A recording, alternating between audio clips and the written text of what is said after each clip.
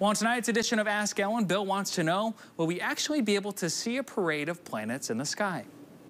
This is a great question. Sometimes you hear about these big parade of planet events, and then you go outside and you're like, I don't really see what everybody's talking about. So wanted to break down this particular parade of planets and show you what to expect. Here's some of the biggest takeaways. Know that with this particular parade of planets, they're not going to be all in a line. This is more of a planetary array, and you kind of have to look in several different directions in the sky to spot the planets. So if you're expecting a line of planets, that's not what we're going to be seeing in the nighttime sky.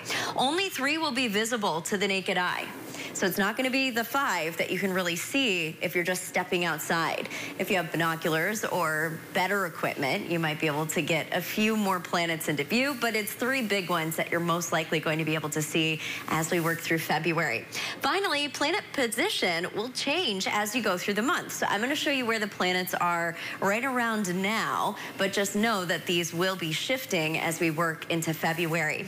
So if we are focusing on the south, the southern sky, and you look straight up high, that should be Jupiter. Off to the west, we'll see Venus. That will be the brightest. And off to the east, you'll likely see Mars. The cloud futurecast as we go into Wednesday night to Thursday morning is looking really good for this. So if you're hoping to spot this planetary spectrum, that's looking like your best bet. Even better, it looks like our moon illumination is going to be at 0%.